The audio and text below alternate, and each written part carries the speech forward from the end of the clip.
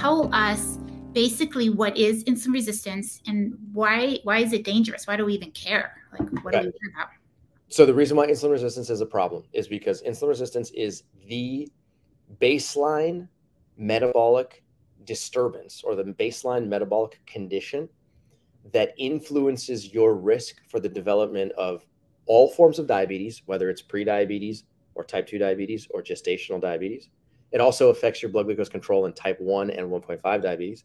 It also increases your risk for heart disease. And when I say heart disease, I'm talking about hypertension, high cholesterol, coronary artery disease, atherosclerosis. It also increases your risk for many forms of cancer. It also increases your risk for fatty liver disease. It also increases your risk for chronic kidney disease. It also increases your risk for dementia, which can progress to Alzheimer's disease. It also increases your risk for peripheral neuropathy, which is nerve damage in your hands and feet. It also increases your risk for erectile dysfunction. And I think I'm missing one more. It also increases your risk for retinopathy. And can I add to that autoimmune diseases? Inflammation of your autoimmune disease is worsened by insulin resistance. So bingo. There you go. So there's almost like no chronic disease that I know of that isn't negatively impacted by insulin resistance. That's why it's important, right? So the question is, well, what is it? Okay. So I've spent an inordinate amount of time studying insulin resistance, manipulating insulin resistance inside of laboratory animals when I was in graduate school, performing experiments, analyzing those experiments, reading more information, talking with people, and beyond. And it has become abundantly clear to me that insulin resistance is caused by a diet that is high in fat, particularly saturated fat. So when you consume a diet that's high in saturated fat, what ends up happening is that those saturated fat molecules go into your mouth, they go down your esophagus, they get inside of your stomach, they end up getting inside of your small intestine. Those saturated fat molecules are attached to, they're part of a structure called a triglyceride. The triglyceride molecule is basically ripped apart inside of your small intestine, and the fatty acids are then sucked through the walls of your small intestine to be put into your blood. Once they're in your blood, they then circulate to tissues. The question is, where are they going to go? That is a very important question. The fatty acid molecules end up getting transported to, number one, your adipose tissue, which is your fat tissue. And your fat tissue is, tissue. It's in your neck, it's in your armpits, it's in your chest muscle, in your abdomen, in your butt, in subcutaneous depot underneath your skin. It's everywhere. Okay. So the fatty acid from your food ends up inside of that adipose tissue, which is actually the right place for it to go. That is a safe place for it to be kept. The problem is that in addition to those fatty acids going inside of your adipose tissue, they also end up inside of your liver and inside of your muscle, because that is a sort of like spillover compartment when your adipose tissue says enough is enough, I don't want any more. So the accumulation of those fatty acids inside of your liver and muscle, or the entrance of those fatty acids into your liver and muscle, is okay as long as it's in a very small quantity, because that's biologically, that's how they're designed, to be able to take up small amounts of it, store it for small periods of time, and then utilize it for energy when the time is right. But what ends up happening is that when you consume a diet that is high in saturated fat, the saturated fat molecules end up getting inside of your liver and muscle in large quantities, and then that causes your liver and muscle cells to have to store it in large quantities. And then as soon as they begin to store those fatty acids in large quantities, that then causes a defect to the insulin signaling mechanisms inside of those same cells. And the reason why this happens is actually it's very straightforward biology, but you kind of have to like wrap your head around it, right? Imagine you're inside of you are a muscle cell, and you are somewhere inside of, let's say, Chris's bicep, right? So Chris, flex your biceps. Look at that right there. So she's got, 700 trillion cells right there inside of that bicep. Some large amount of cells, right? So you're one tiny muscle cell that's sitting inside of her bicep, right? And Chris decided to eat a really high fat meal. So the fatty acids from that high fat meal are now in circulation, and they are moving about inside of these little lipoprotein particles, and they're there to be delivered places. So you, as the cell inside of her bicep, see the fatty acid, and you say to yourself, okay, cool, I can take a little piece of that thing, but I don't want very much. But if there's a whole bunch coming inside of her diet, then you end up having to take up more than you are designed to take up. So you end up taking on an excess quantity of fatty acids. And when you do that, it signals a high energy state inside of the cell. And the high energy state basically says, okay, hold on. I don't need all this energy. I am now storing energy in excess of what I was designed for. And as a result of that, the cell goes into a self-defense mechanism. And it says, okay, how am I going to block more anything from coming in here? I don't want more fatty acids. I don't want more amino acids. And I don't want more glucose. Okay, I am full.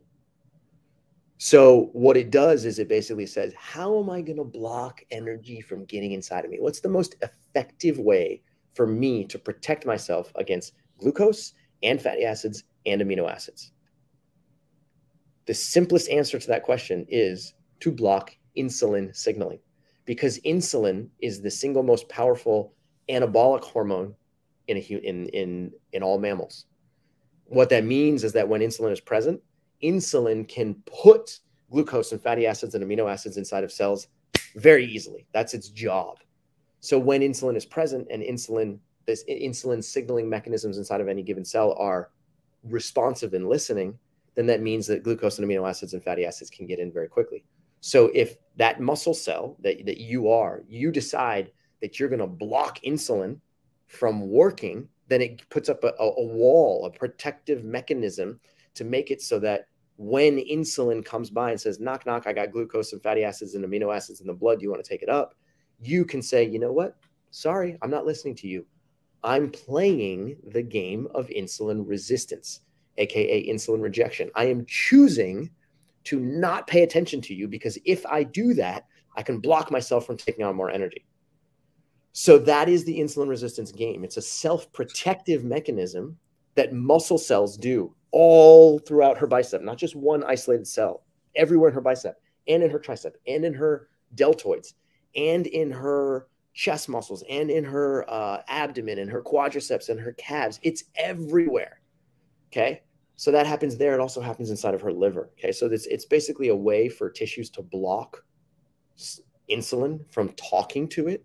And as a result of that, if insulin goes and knocks on the door and says, there's stuff inside the blood, do you want to take it up? And the answer is constantly no, no, no, no, no, no, no, no, no, from so many different muscle cells and liver cells, then what ends up happening is that glucose in particular ends up pooling inside of the blood, and it gets stuck inside of the blood. It's got nowhere to go. And so you as the end user find that when you eat a high-fat diet, and then you try and eat something that's carbohydrate rich, like even a single banana or a mango or a plate of black beans, it doesn't really matter, something that has carbohydrate energy in it. You check your blood glucose, and 2 hours later, you're like, what the heck? Why is my blood glucose at 180? Why is my glucose at 212? That doesn't make any sense. Oh, I guess bananas are bad for me, because you ate the banana and it caused your blood glucose to go high. But the reason is because there's a traffic jam that was caused by the fatty acids that had accumulated before you ate the banana. Am I making any sense at all? Totally making sense. That is so well done, the way you explained that picture, so we can visualize it. And you guys out there listening, if you have questions as Cyrus is talking, please post them, and we'll try to snatch him to answer some of our questions about this, so we all understand it. But yeah, so what I think is so interesting is each of these has an important role in our body, insulin and glucose and the amino acids and fatty acids, but it's when they build up too much or they're in the wrong place that we start to run into trouble. And then, so here we are now with insulin resistance, and we're going to talk in a minute how to detect this.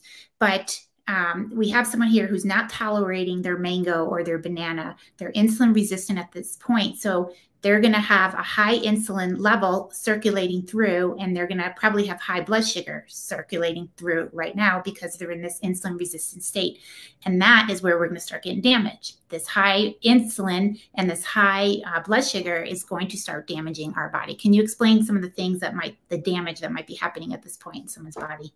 Yeah, exactly. So this is a great question, because when I was in graduate school, my graduate school professor, who's he's one of the world's foremost authorities on carbohydrate metabolism.